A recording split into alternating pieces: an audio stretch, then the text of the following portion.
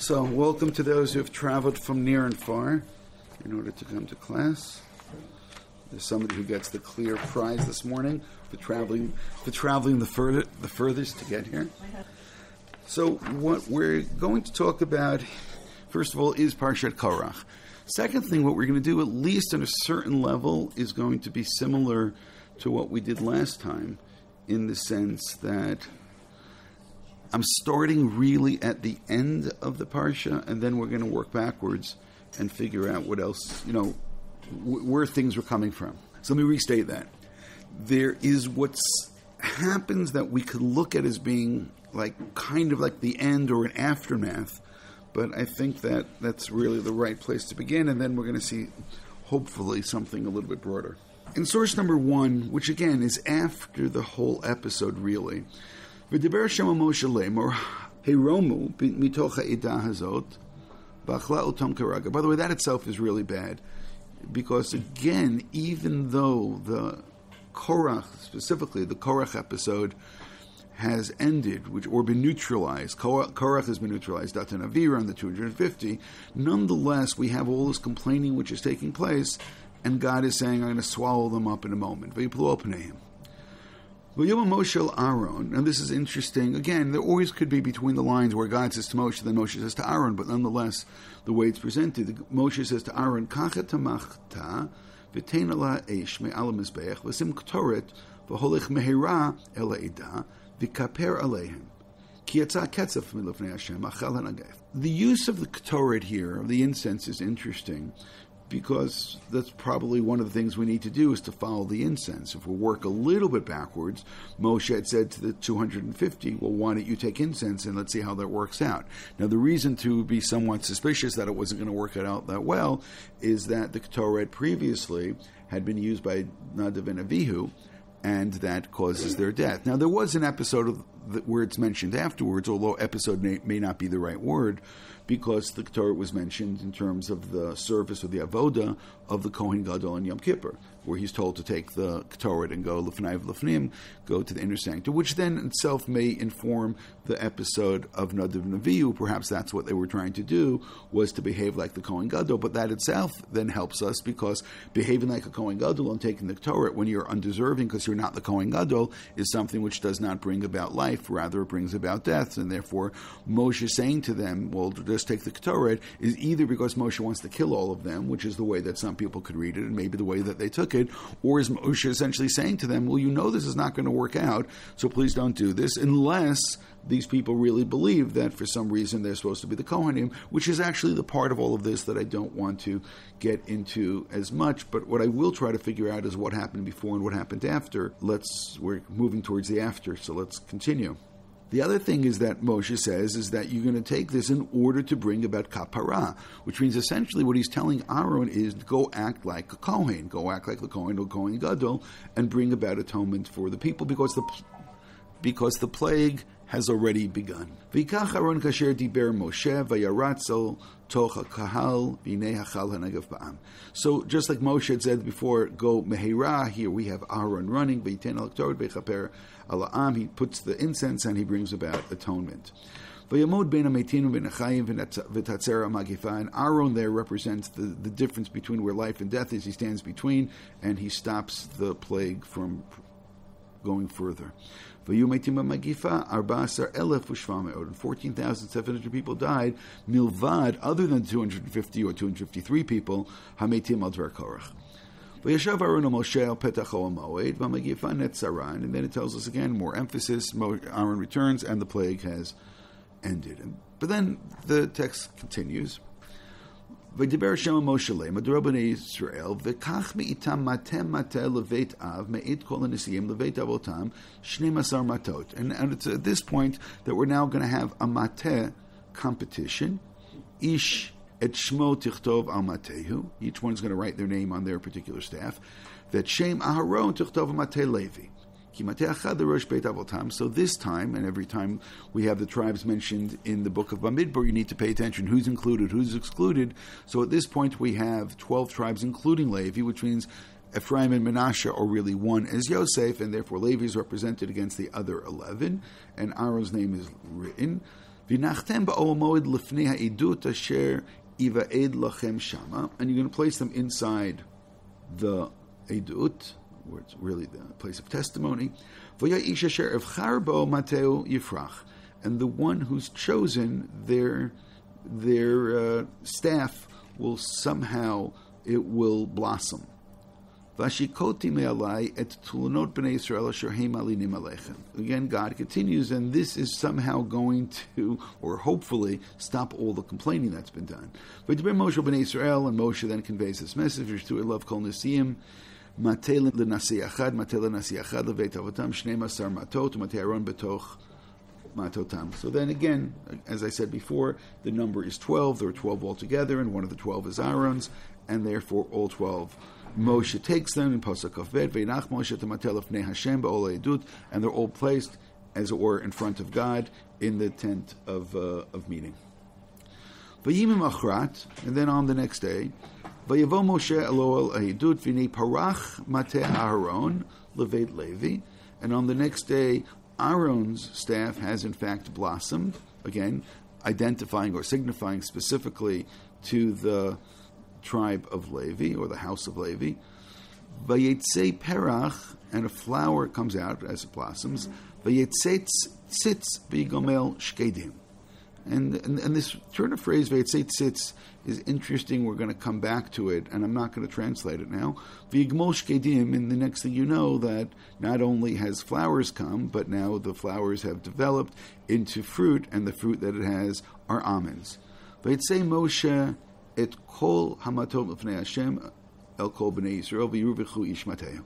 And Moshe brings out all the staffs. They're all looking, all seeing. Each one takes their staff. V'yomer sham Moshe hashevet matei Aaron l'fnei edut, and then return the staff of Aaron l'mishmeret, to be it should be guarded there, la'ot, as a sign, l'vnei Meri, as a sign for the children who are rebellious. V'tichel tlunotam me'alai v'lo yamutu. And that should be the end of all their complaints, and then they won't die, again, as this aftermath to all of these complaints. Vayas Moshe kasher tziva Hashem oto kenasa, and Moshe did as God commanded.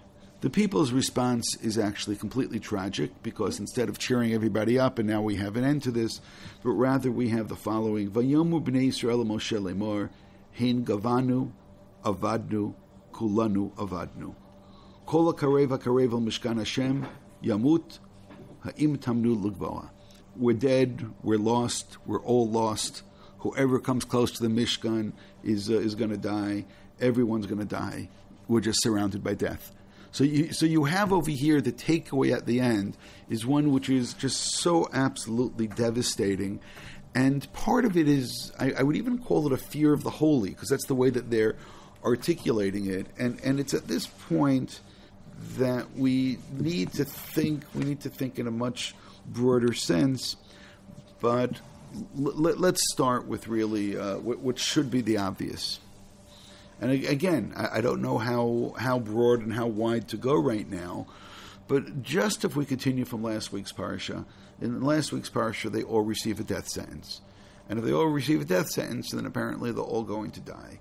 And that is going to then generate some kind of a dissatisfaction with the leadership, and some kind of suggestion by some that perhaps we need new type of leadership, new type of religious leadership, new type of political, military, whatever it may be. We can understand those feelings or that combination, but nonetheless, all of that doesn't seem to work. And again, if we would spend time reading carefully the beginning of the Parsha, the rebellion of Korach on the one hand, and Datan and Aviram on the other hand, and where the 250 stand, it's quite possible that one is a religious and the other is a political rebellion. And what happens over here is that what Korach succeeds in doing is to gather together a whole group of the disenfranchised and the disenchanted, and he gathers them together as, it's the all anti-Moshe squad.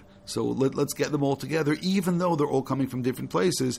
And ultimately, that group which has emerged probably never could have worked things out among themselves. Midrashically, the one who really understands this is probably On's wife, who just sees through this facade, because it's not a logical point. But when you realize that they're all perhaps anti, and I think it's very easy for us today to understand such things, but nonetheless, that's a part of it. But death over here at this point, death is unfortunately always inevitable, but it's more inevitable over here because it's not just that it's inevitable; it's that they're not going to get to the place that they would love to believe that they're supposed to get to, and then this movement which had begun.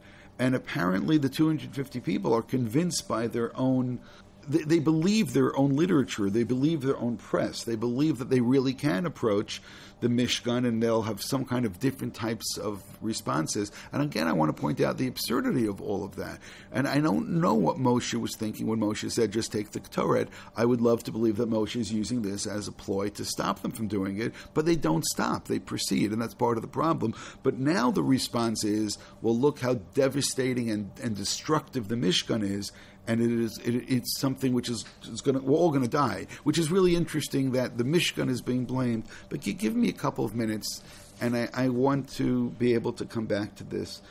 But first, I want to continue a little bit further, because I think that there are some consequences to all of this that we don't necessarily pay attention to, and we don't necessarily see it moving in this specific direction.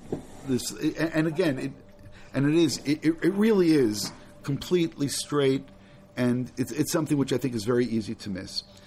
In Parshat Chukat, in next week's Parsha, and again we have the first part, which is essentially a law which is introduced. And again, anytime there's law found in the book of Bamidbar, we always need to ask what is the interaction between the law and the narrative, and that law which is introduced is a law of response to death. Right? Chukat, paraduma, and how do you respond to death, and how do you get healed from death, and how are you allowed to re-enter in a holy space after being involved in death, which is so much more interesting when you realize what's being articulated over here, because over here there is death all around us, and the holy week, meaning this sounds much more of an emotional and a religious response. But it's interesting that then there's the religious response, which gets plugged in right afterwards. And then we move over to the next episode, and it's an episode which is just going to continue with this theme of death. I mean, Parsha Chukos is all about death, the ones which are revealed deaths and the hidden deaths. The hidden deaths, of course, is that 38 years have gone by, and all the complaining people have now passed away, and now we have this new generation. But we're going to pick up in source number 2, which is first the death of Miriam, right in the beginning. Miriam passes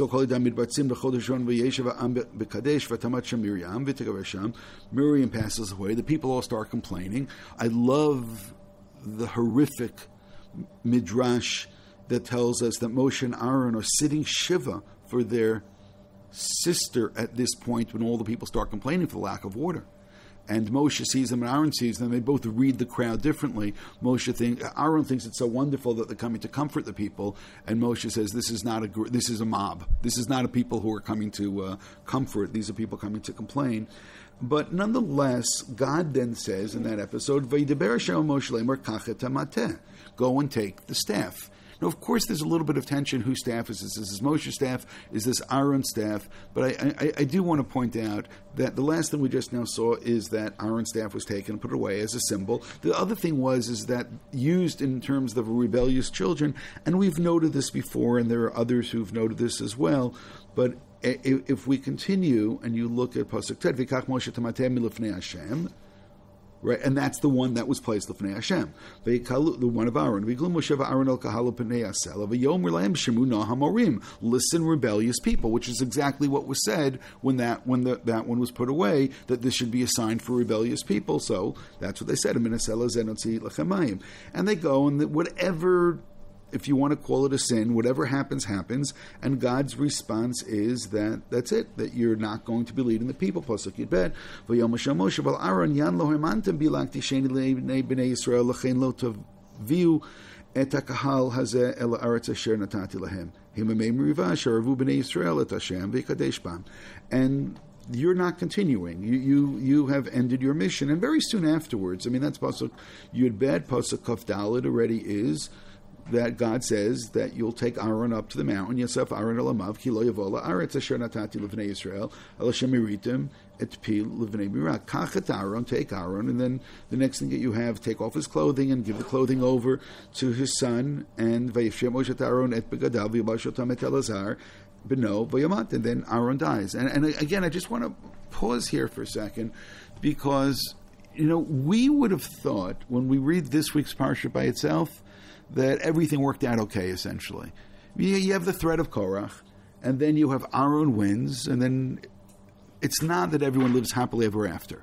It's not that, if you want your Zionist twist on it, and then they make their way to Eretz Yisrael, and they build the Beit HaMikdash, and everyone lives happily ever after. The people still wander around the desert for a while, but that's it. We're spared of all that. We're not told of those other things that happen at this point. Just time goes by. Time goes by essentially silently. And the next thing that you know is that Miriam dies. Then very quickly afterwards, Aaron dies. And then there's this thing in the middle about Aaron dying. So I'm just pointing out that thematically the death of Aaron is far more connected to what we just now read than I think that we normally would understand. And I think one way to articulate this, which is a way I don't like, but we'll look for a better way of saying it. If you were the type of people that really identify with something which is called an ayin hara, Aaron got an ayin hara over here. They don't want Aaron, right? They don't want him as Kohen. They want him to be replaced. And guess what happens? Aaron gets replaced. Now, again, all of you can tell me, yeah, but 38 years went by till he's replaced. And I'm going to say, yeah, but it's the next Parsha. It's what's told right afterwards. I want to know what's the article in Haaretz right afterwards when they write about Aaron's death. Do they go back with a little bit of snark? I don't have any other word right now. In order to go back and say, Aaron, the one who was attacked, that's actually the last conversation that we had. And he was attacked, and it was the ark, and it was the staff. And then the staff is the one which proved his superiority, and now that same staff is used in order to be misused in order to end his career, and it was supposed to be used as a protection or as a sign against those who rebel, and now those who rebel actually are being told that you're rebellious, and God sticks with the rebellious and leaves Aaron and Moshe on the side. I'm just saying is that if you read these parshiot together, which of course we tend never to do, but if you read these parshiot together, it suddenly takes upon itself a completely different type of a texture to it, because instead of having a situation where Aaron is completely victorious and Moshe is victorious over here, and all the attacks that are waged against Aaron in this week's Parsha are just swept away and Aaron wins and so on, well, for how long is Aaron's victory? And again, you're going to tell me it's for 38 years, and I'm going to say, yeah, but then, that's not really spelled out at any place. And just look how the Torah immediately afterwards goes to this other episode where it shows, no, that's going to stop. The other thing that I want you to note, because it's something which is very easy to completely ignore, and that is the use of the description of the clothing over here. And again, you wouldn't have noticed anything about it, even though there was at least one hint that we so easy to miss. But there's something else going on, and it has to do with the clothing, and that is, well, eventually, Aaron's clothing gets replaced. I mean, it gets taken off of him, it gets poured on somebody else. So therefore, who is the real... If I'm going to just say, in Parshat, Korach and Chukat, which again is unfair to read them together. I think there are some years that they are read together, by the way, in some, not in Israel. The Korach and Chukat could be read together, I think. I don't remember. You know what? Sometimes people ask me about Hechsherim in America, and I say, I don't know. I don't live there. I don't live there. I don't know. And I said, ask your local Orthodox rabbi, but also ask him at the same time not to comment on any hechsherim or laws of Shemitah that could take place in Eretz Yisrael. I said, let's agree upon that. I remember a couple of years ago, we were just trying to figure out when they said Yizkor, if it was on Shmini Atzeres or Simchas Torah, and nobody was able to remember. And say Baruch Hashem. I know Reb Zera fasted for many, many days to forget everything that he learned in Bavel, and all of us forgot without fasting at all. Anyway, getting back to the point, but I'm saying when you read Korach and Chukat together, I'm not saying you do, but if you read Korach and Chukat together and say, so who's the real Kohen, you end up at least with a real interesting answer, and what's that? Elazar. I mean, he's not the one who you thought was in contention at all. But look, the fact that it's Aaron and then a Ben Aaron and then it's Aaron's family, so that ultimately means that Aaron is victorious. By the way, another subtext to all of this is found in the Midrash of why was Korach so convinced, and it says because of Bnei Korach. And we have a whole bunch of Tehillim which are authored by Bnei Korach who are very, very respected Leviim, not Kohanim. So therefore, moving forward, who actually wins. So if Korach somehow some kind of understanding about the future, I don't know how to explain that. So who actually wins at the end? Well, the answer is Elazar wins, which means by extension Aaron wins. But I just want to point out, because there is that dramatic moment where Aaron goes up the mountain dressed with the clothing of the Kohen Gadol, but Elazar comes down from the mountain, who is now wearing the clothing of the Kohen Gadol. Elazar is now wearing the clothing of the Kohen Gadol. So therefore, in that wonderfully dramatic scene, you now have, again, in a certain sense, the baton. Over here, it's the mateh, being passed on from one to the other. But it's that moment of clothing. I'm just going to, again, stress, is a little bit more important than sometimes we notice. And in order to do that, as I said, we just have to go a little bit broader than we would have thought. But first of all, this idea which is expressed about the fear of the holy, right, in and of itself is really interesting, because a fear of holiness is an admission that there is something holy in the world. Which means generally the attack against holiness is going to be a denial of holiness. A denial that there's something which is different, something which is set off, something which is special. So therefore, the acknowledgement of holiness itself is interesting, but nonetheless, over here, it has developed into a fear. Now, that fear is interesting, but it's understandable. Why is there a fear of holiness over here? Because look at all the people and trying to come near the Mishkan, trying to serve, trying to be Kohanim, and look what happens, and they're all devastated. Again, that's at least the third or fourth time I've used that word, and all of them have had this response. So now, keeping in mind about this fear of the holy, I want to go backwards and start to think about where we see it. By the way, you could tell me that the first time we see it is actually Moshe by the burning bush. That Moshe sees, understands that this is the burning bush and recoils from this. You could, for that matter, you can claim that it's Yaakov when he wakes up from his dream and says, oh, there's, how awesome is this place? God is in this place. By the way, there is, at least midrashically, maybe more a commonality between those two places, because Yaakov is said to be the place that one day the Beit HaMikdash is going to stand, and Moshe obviously is the place, not midrashically, is obviously the place that Matan Torah is going to be. Midrashically, there is a connection between Har Sinai and Har HaMoriah, so much so that in one articulation, I've said this many, many times, is that God separated, the way that you would separate Chala min Ha'isa, God separated Chala from Har HaMoriah, and placed it in the desert, and therefore somehow Sinai becomes the Mishkan, and then the Mishkan goes back to Eretz Yisrael, and then the Mishkan turns into the Beit HaMikdash, and that itself is seen in the sense of returning back to its organic whole, to the place that it was supposed to be in from the very beginning. But nonetheless, you see at least, sometimes this recoil from something which is holy, but let me go more recently and not as easily understood, and that's in source number 3. Now, this immediately afterwards, they just received the death sentence, right? That was Perek Yud Gimel and Yudalad of the Meraglim. Yudalad, they're told about the death sentence. And then afterwards you had what we discussed last week, those who anyway decided to pursue and try to go into Eretz Yisrael, and they're killed. And then we find over here a couple of mitzvot were given, which is interesting. And then we're told about another almost random narrative. We don't know why it's here. We don't know when it happened. We don't know anything else about it. But rather, it says the following: "V'yu b'nei Yisrael b'midbar." They were in the desert. Now, the desert's a big place. They were in the desert a long time, and they went lots of places in the desert.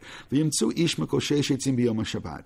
And a person is mikoshesh. Now, the word mikoshesh actually it could mean gathering, but the way that it's phrased is mikoshesh. It sounds like he continually is mikoshesh. It's not one, and that leads the rabbis to say that they come and they see him and they tell him stop, and he won't stop. He's mikoshesh. He keeps on being mikoshesh. V'yikrivu oto hamotzim oto mikoshesh etzim, and they come close and they go over and they say and they And they bring him over, El Moshe, El Aaron, V'kol Eda. V'yinichot Oba Mishpar, and they place him inside, they arrest him, put him outside of prison. Kilo Parash Mayaselo, they don't know what to do with him. Now, why they don't know what to do with him is not that clear. The Gemara goes into a bit of a discussion that maybe they don't know what to do with him because they don't know what Isser he did. And there's a whole discussion in the Gemara. Which law of Shabbat did he break? And it's obvious to them that he must have broken some law of Shabbat. Now, the Mishnah says that in the time that there was a high court, almost no one was ever killed. And I'll tell you the most basic reason. I mean, I know that Rabbi Kiva says once in 70, right? This whole thing, once 70 years, no one would ever. Rabbi Kiva said no one would ever be killed. But why? So Rabbi Kiva talks about how he would cross-examine the witnesses. But I'll tell you another point. In order to be guilty, you need to be warned, and then after you're warned, you need to accept it. Which means anybody who really wanted to break a law, why don't you just break it before you're warned? And when you're warned, you're stopped. You stop. I mean, why in the world would anybody pursue breaking the law once they're warned? I mean, you'd have to be crazy, which, by the way, means that you can get anybody off on reasons of insanity, because why are they keeping on doing this after they were warned? I mean, it seems completely insane.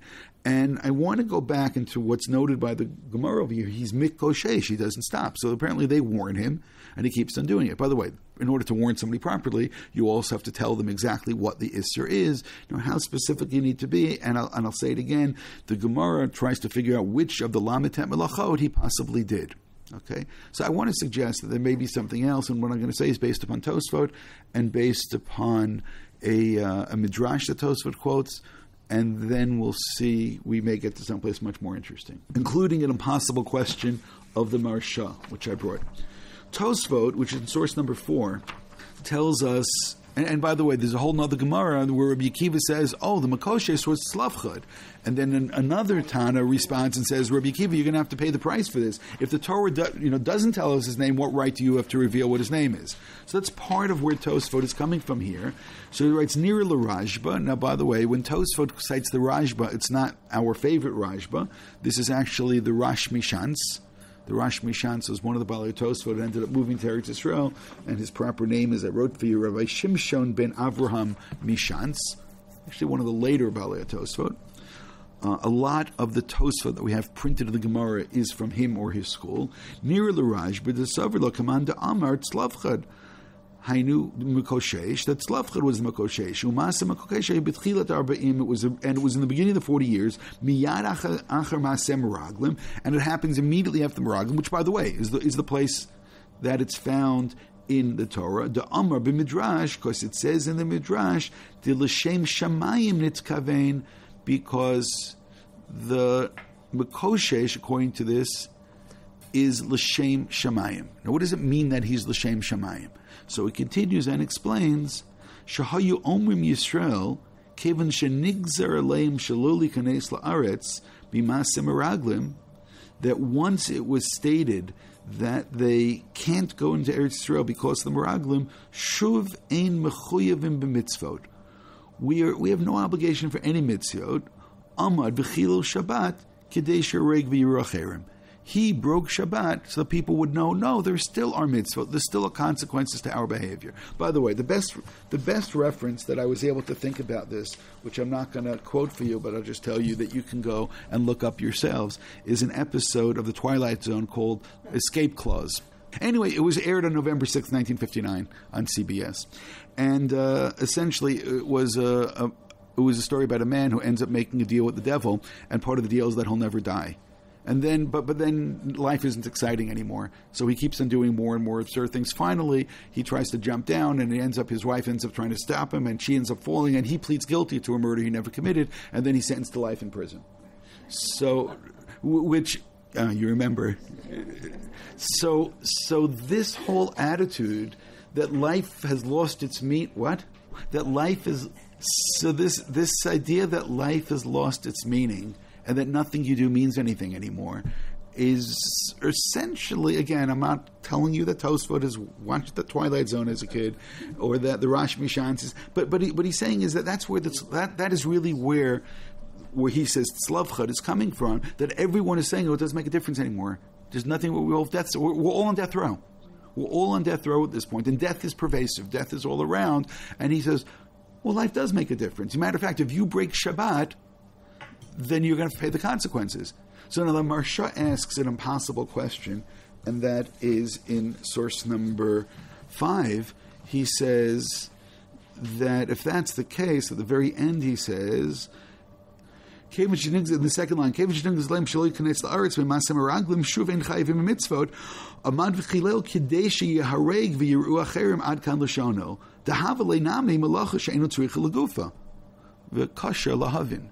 he says, but if that's the case, then he shouldn't have been guilty because it's what it's called a malacha she'eino tzricha legufa. He didn't do it because the problem on Shabbat is melachet machshevet. But if you're doing it in order to prove a point to someone else, it's no longer you're doing it because you want to break Shabbat. You're doing it because you want to prove. So it's malacha she'eino tzricha legufa. It's malacha she'eino tzricha legufa. He should not be guilty. It becomes a whole different category of law. But I do want to say maybe that's why they didn't know what to do with him. Here he is publicly desecrating the Shabbat, but he's not. But technically, he's not breaking the Shabbat. So now, what do? He's not guilty of one of the lamitet melachot because he's not doing it in order to do the melacha. That's a side point. He's doing it to show everybody. But once he's doing it to show everybody, it's no longer the reason. By the way, Ravad Yosef has a tshuva. This is something which a lot of posting for whatever reason have difficulties with. What if? Let's just put it like this: we break Shabbat to save a Jewish life. Right? Why? Because we say break one Shabbat and then they'll keep many Shabbatot. What if it's a non-Jewish life? Now, 6 days of the week, there's no question. 7th day of the week. Now, the rabbis in Europe came to a consensus that you break Shabbat. Why? Because it's because of a larger macro consideration, and you break Shabbat for a non-Jew as well, without getting into any of the details. Rav Ovadia, who cites this and says, but he never saw it inside. He knows that the rabbis claim that that's the case. He says, but anyway, when you break Shabbat, we'll go back to Haaretz now. When you break Shabbat, what should you have in mind to save life? What should you have in mind? I'm not doing it because I want to do the malacha. I'm doing it so I shouldn't be on the front page of Haaretz tomorrow morning. So he says that turns it into malacha she'eino tzricha legufa, and then it's no longer breaking Shabbat on a Torah level. So if you realize that and you go back to this mikoshesh over here, the mikoshesh is doing this because he wants to prove a point. So then he's not guilty of Shabbat. And I'll say to yourself, that may be the reason why no one knows what to do. Because did he break Shabbat? He didn't break Shabbat. He won't stop breaking Shabbat, but he's doing it for a different reason. He's doing it for which I just now created a whole technical problem that the Achronim can all deal with, which once all the Achronim deal with, you know it can't be pshat, but nonetheless, you should all be amused, and you can use this. You can ask anybody this question: why was he guilty? According to Tosfot, again, it's the Marsha's question. So I'm answering the Marsha's question. That's exactly the point. But what are we up to then? We're up to this sense of everyone that we are now devoid of holiness. But again, I want to understand that. Why are we devoid of holiness? Because we were at this apex. We were at Har Sinai, right? Something really significant happened, and we're on the way to the land of Israel, and now we're no longer on the way to Israel. Now we're wandering around, and now we're all lost. So this sense of abandonment, even if you're going to tell me that it's temporary, this sense that we are no longer special, that we are no longer chosen, that we're no longer the focus of the story. We're just now wandering around aimlessly until we all die, is something which seems to be pervasive, and that's what he tries to... No, life still is significant, and there's still things, and again, if you need any more insight, then you have to go back to that episode of The Twilight Zone. Coming back to what happens immediately afterwards is interesting, because then we go in, instead of saying what happens afterwards I know is significant because a number of the commentaries can't seem to ignore it. But let's do it the other way around. Let's go to the next week's Parsha, right? Which is us, which is where we start today, which is really the beginning of Korach, which is where we didn't start today. Source number 6, V'yikach Korach ben Yitzhar ben Kahat ben Beli v'David Aviron b'nei Eliyav on Mepel b'nei Ruvain v'yakumu l'fnei Moshe v'anashim b'nei Yisrael 50-200. Now, what's the problem? The problem is V'yikach Korach. What does he take? You have a dangling V'yikach. V'yikach Korach, what does he take? So the Targum completely ignores the problem and reinterprets the word V'yikach, and he says V'it paleg Korach. What did he take? He took within him a desire to create a machloket. It paleg is a plukta is an argument, and he says, and everything he does is not the point. The point is he wants a fight. Yes, you have people like this. He wants a fight. So what does he take? He takes upon himself to start a fight, and therefore he translates this dangling vayikach Korach. Now, by the way, that's not what the word vayikach means, and it's a bit of a stretch, but I know why he does this. The Targum Yonatan in source 8, it says vayikach, and there's the Hebrew translation, and you'll see, what he fills in here, and you should be familiar with this. Vayikach talito shakulo tchelet. He took a talit which is called tchelet. Now you all know this already. And this also goes back to what I skipped. What happens after the mikoshesh? We moved into the point of tzitzit. And once again, the same question always will come back in Bamidbar. What is that particular mitzvah doing at this particular point? And now we notice that at least someone is saying, well, there's linkage over here, because whatever happens at the beginning of Korach has been informed by whatever happens right then at the end of Parshat Shlach. Rashi goes along the same lines. Now Rashi has a little bit more trouble, and it's a longer Rashi. I'm not going to read the whole thing. Vayikach Korach lakachet atzmo l'tzad echad liyot nechlak mitoch edah. So you realize he went really more in the tune of the Targum Onkelos. A couple lines down, he goes on kach. It's kachet Aaron. We'll go even much further. Towards the end, he brings the other midrash that says amur lo talit shekulo shel tchelet optura, and therefore he takes. What does he take? So then you just go back to what we were reading immediately beforehand, was tzitzit, and therefore you almost read it as a run-on sentence. We were talking about you should take the tzitzit, and then vayikach Korach, he takes the tzitzit, which means there really is no line of division between Shlach and Korach, and again, that seems to be the way that they're reading it.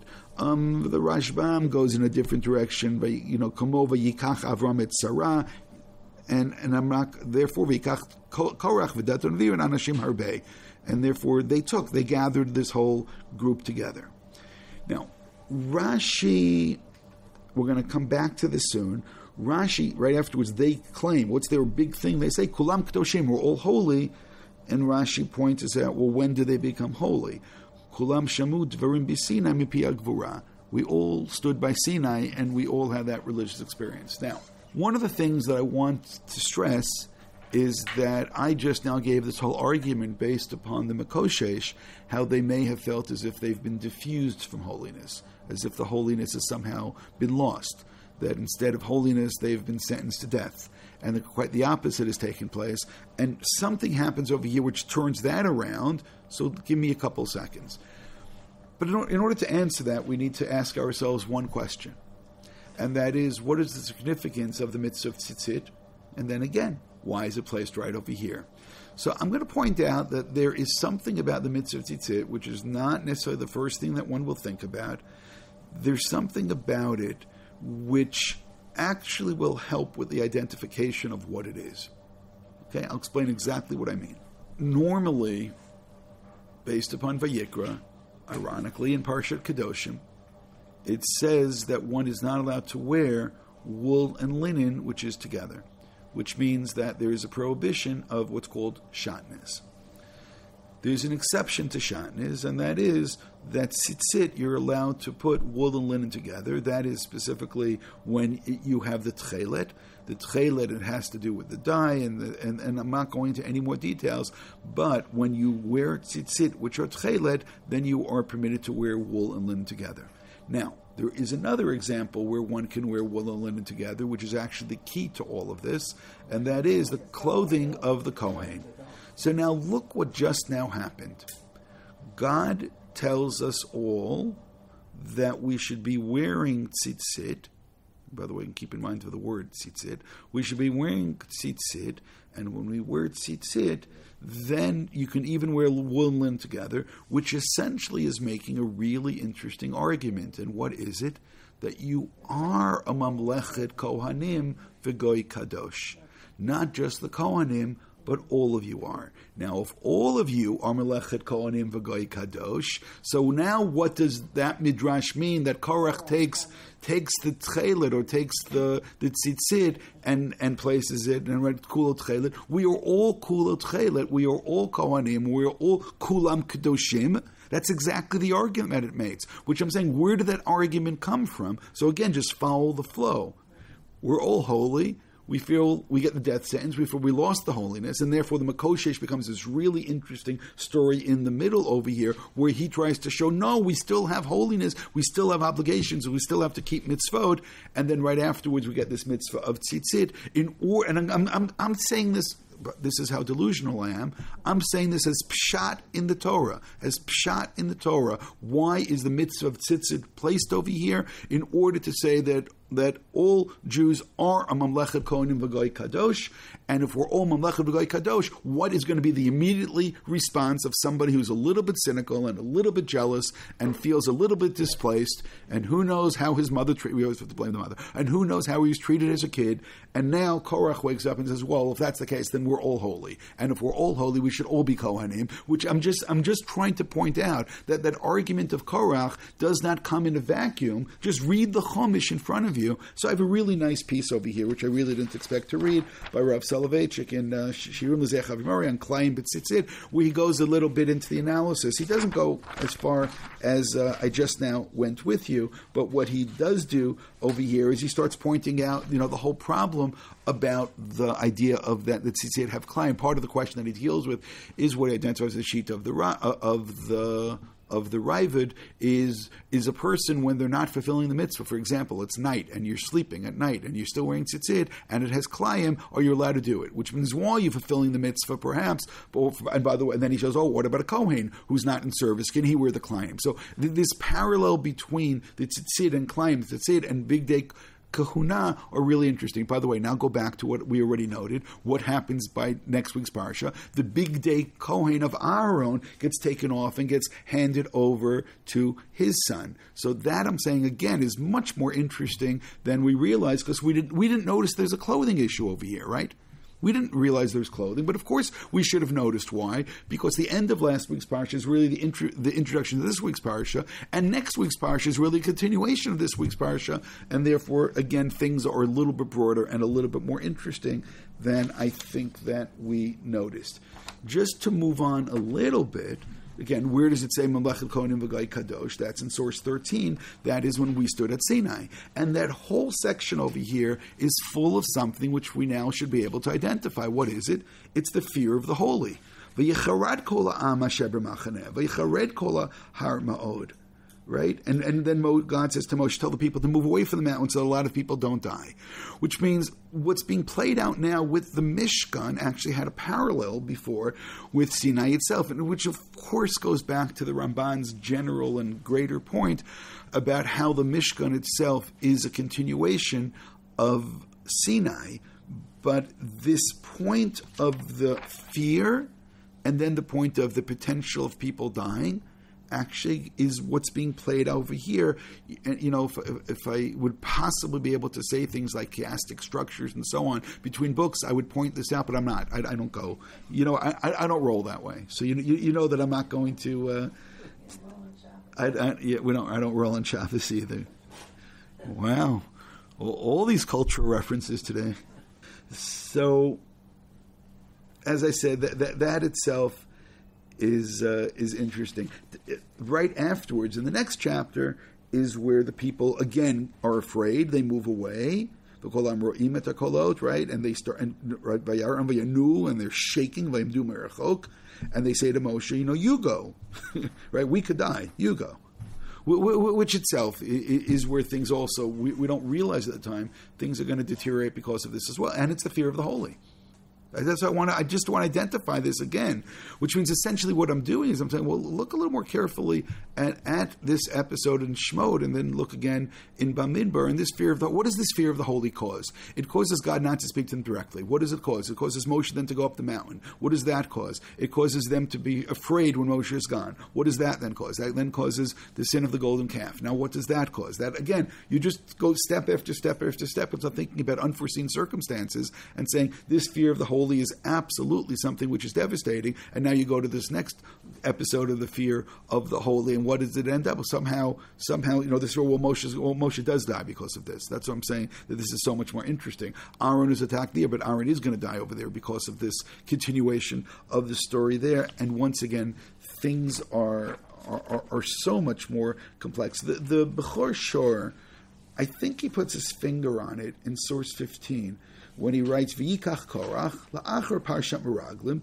shenigzar aleim she'amutu b'midbar lakach. And by the way, notice what he did. He just now connected it absolutely, the story of Korach, with the story of the Meraglim and the death sentence. V'yikach Korach u'mefarish v'holech ha'alilot va'inyanim shenitgalgalu v'garmu shemetu kegon Kahn umase pa'or vayarbalak, and he says, and now look how one thing leads to the other, and to the other, to the next, and to the next, and look how things completely deteriorate. And again, he's keeping his eye on this, and it's very clear to him. Now I want to go back to what I'd said before, and that is, I skipped over the word vayatzetz tzitz. Tzitz is actually something which is really interesting as well, because the tzitz itself is one of the things which is worn on the forehead of the Kohen Gadol. So when his staff is put in, right? If you take a look again now at source 20, Vayhim Machrad Vayom Moshe al Oal Ha'edut V'nei Parach Mata Aaron Leveit Levi Vayetze Perach Vayatzei Tzitz Vayigmol Shkedim. Right. So we'd seen that before. If you look at the Kli Yakar. The Chizkuni said the first part of it, the Kli in 21, but the Kli Achar says it better in 22. Vayotze Perach Zeh Siman LeKohanim Ktanim Shenigu Pirchei Kuuna. The Perach refers to regular Kohanim. Vayatzatz Tzitz Zeh Siman LeKohanim Gdolim Nosim Tzitz Nezer HaKodesh. So the tzitz relates to the tzitz of Aaron, the Kohen Gadol, and so on. So I just want to point out one more thing which we need perhaps to pay attention to. On at least one level, and I think I first pointed this out over 30 years ago, so we'll try to go back to that and say it a little bit broader.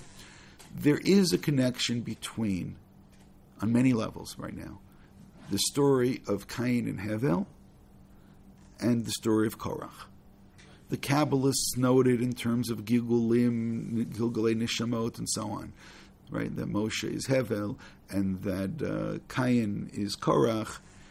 But there's something else which is interesting, is that there's an argument there on who will be the Kohen, who will bring the avodah which will be accepted from God, which means that's the original argument about a Kohen gets played out, and then it will come later on. But there's a deeper point. What's the deeper point? That the language which is used is that the earth opened its mouth and swallowed the blood of Hevel. That's the same language which is used over here, that the earth opens up its mouth and then swallows Korach, which is then seen as some kind of midrashic midah keneged midah once you put the two stories together. But what's the ending of the story of Cain and Hevel? The ending is that now Cain, who has taken a life, who has done something, who has not recognized the Tzelem Elokim in his friend, he has to go into Galut. And by the way, again, something we've noted many times, midrashically, Cain and Hevel represent wool and linen.